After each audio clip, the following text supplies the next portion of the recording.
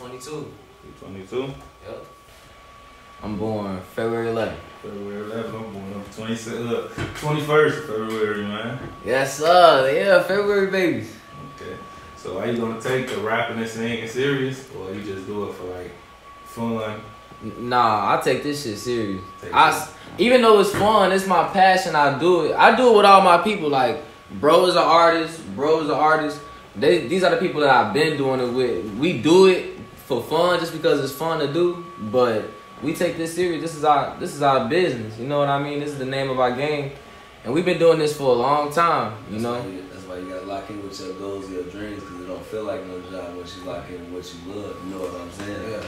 That's what's gonna make you keep getting up every day, and keep doing that shit. Cause you know what I'm saying. Ain't nobody gonna stop you in your relentless pursuit. You know what I'm saying. You gotta get this shit no matter what. Yeah. So you know what I'm saying. When you lock in with what you love, you know what I'm saying.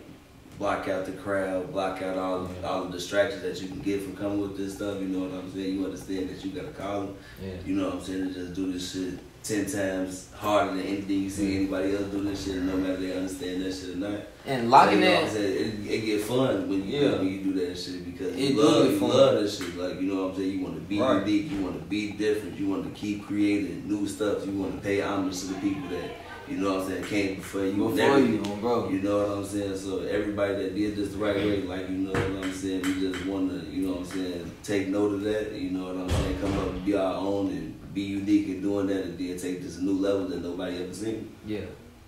Perfectly said. We serious about this music shit, bro. Like, we invest our personal money into this. You know what I mean? So you record yourself, or you be one of the studios, or you? When I do solo albums, I record it all in my bedroom. Like, I make the beat, I make the I write the lyrics, I record myself, I engineer it, and I mix it. I send it over to this guy, Joe Delfino. He a mixing and mastering engineer. I send it over to him to get it mastered. But that's like the final, like. So you basically a producer yourself. Yeah.